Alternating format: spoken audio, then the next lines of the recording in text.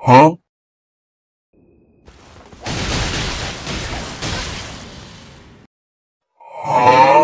A few days ago, I found something incredibly mind-boggling while testing some setups. So let's cut to the chase and get down to business. As invaders, we've all been in this situation. A gang squad is chasing you with power-stanced curved swords, wearing that hideous white mask and spamming that running L1 non-stop. There's no sugarcoating it, it sucks. But I'm here to tell you power-stanced curved swords have a weird flaw that nobody is talking about, and we can exploit it. As you may know, in Elden Ring we have a mechanic known as Hitstun.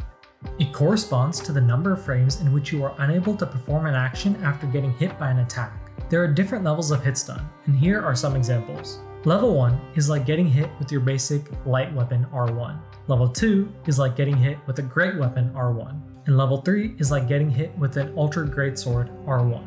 Higher level Hitstuns exist, like 7 and 9, but they are more niche, such as the knockbacks and burger flips from Ashes of War like Stamp Sweep and Stamp Uppercut. Depending on what you're trying to do, the duration of the hitstun will change based on its level. For example, it takes 11 frames to roll after a level 1 hitstun, while it takes 26 frames after a level 2. In the same way, it takes 8 frames to attack using an offhand weapon or use an Ash of War after a level 1 hitstun, and 25 frames after a level 2. In most cases, the running L1 from a power-stanced light weapon will almost always dish out a level 1 hitstun. And here we can see this with katanas. My character is slightly staggered backwards after the 2 swings. That is normal. Now you might assume that it's the same with the running L1 of PSCS. As you can see, there are 4 swings within that attack. And in theory, if you add up all the numbers, a running L1 should be able to stagger even a full goat because the values exceed 133 poise. But then what in the Miyazaki is this?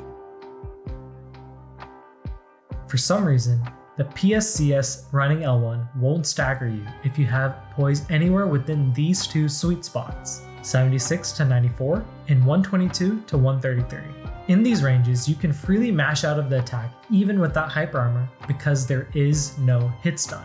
Anything between 95 and 121, you'll get staggered, and anything below 76, and you'll get staggered. Before we proceed, let's quickly cover Poise Health so everyone is up to speed.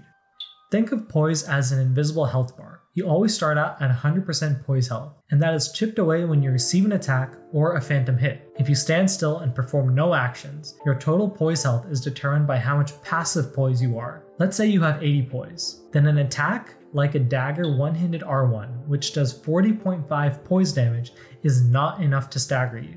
It'll take 2 of those hits for it to deplete your poise completely. As a side note, there isn't any negative poise, since the moment you hit 0, it resets back to full. So how does this explain what we saw earlier? It turns out that the left-hand swing for the PSCS running L1 has a hitstun value of 0. Level 0 hitstuns will inflict poise damage, but they will not stagger in the event that the attack poise breaks you. All that happens is your poise is reset back to full. We can use this to explain the 2 poise sweet spots. 76 to 94 puts you in range of not getting staggered by the first hit, which has a level 1 hitstun, while also getting your poise reset by the second hit, which has a level 0 hitstun. At the 95 to 121 territory, you are in range of getting staggered by the third hit's level 1 stun.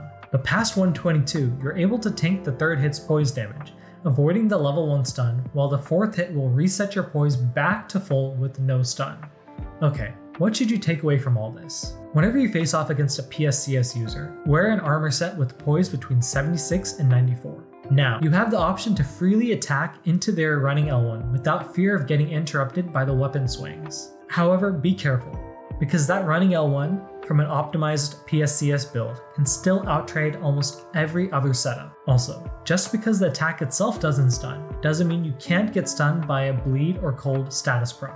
If you enjoyed my content, please be sure to leave a like, comment, and subscribe. Also, big shoutouts to Kong, Sen, 4K, Mantis, and Roumaji for helping me out. As always, happy hunting, my fellow Reds.